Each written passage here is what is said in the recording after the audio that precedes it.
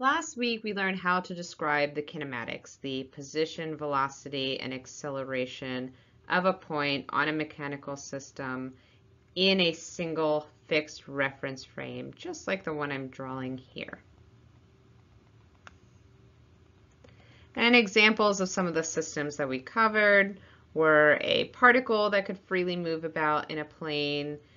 We also looked at the motion of a point on a rigid body that could move about on the plane. We made things a little bit more complicated and looked at the motion of a particle on a rigid body where the rigid body could also move about.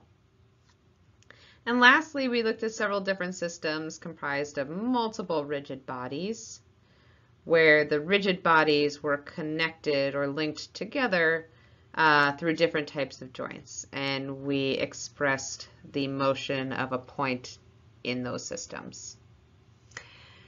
And so this week we're going to again cover how to describe kinematics of a point on a mechanical system. And in fact, many of the example systems from last week will be reused this week.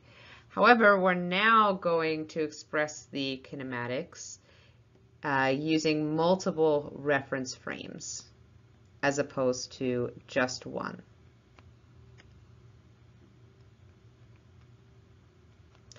But before we dive right into examples, we're going to first review how to describe the motion of a reference frame. Because just like rigid bodies, reference frames can also translate